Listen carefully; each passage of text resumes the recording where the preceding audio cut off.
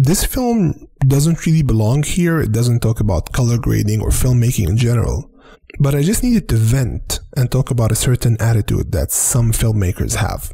With the introduction of the Blackmagic Ursa Mini, a lot of people started criticizing Blackmagic's approach to product development. And a lot of people started talking about Ursa Mini not having an ND filter. So I thought we might talk about a world with no Blackmagic Design. Imagine if you wake up the next morning and there is no Blackmagic Design anymore.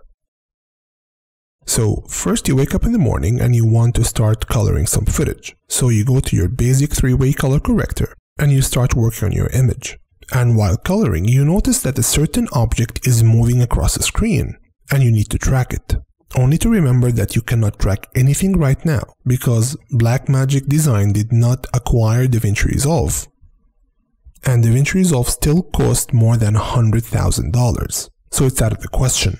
So it's only available for the select few that works on the high end of the industry. So in order to track and color correct your footage, you have to use something like After Effects that was not designed to do that. It can do that, but it's not designed to do it. And it needs a lot of workarounds. And still your footage wouldn't look as good as if it was graded in DaVinci Resolve. And after you finish coloring, you remember that you have to film something today. So you go and you grab your DSLR that shoots full HD. Well, not exactly. Your DSLR actually shoots sub-HD footage and upscales it to HD. So it will give you the illusion of shooting HD.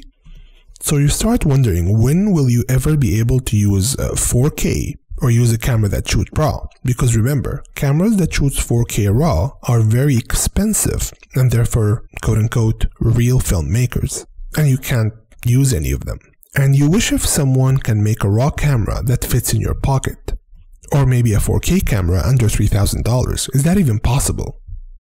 And finally, you wonder if you'll ever use a camera with global shutter that is actually under $4,000. And finally, when a company comes and gives you all these things that you wanted, you say the only thing that makes sense, but there is no ND filter. Now, Blackmagic Design have always been criticized for many things: build quality, low light, no ND filters. People tend to forget that Blackmagic Design gave us the same things that we've been asking Canon and Red for a very long time. We've always been asking Canon for raw video, 4K and a DSLR form. And we've always been asking Red for cheaper cameras. Remember 3K for 3K, and cheaper media, and global shutter. And finally, when you come to the no ND filter thing, this is a cinema camera. As a filmmaker, you have the time to work with raw footage, but not to apply an ND filter?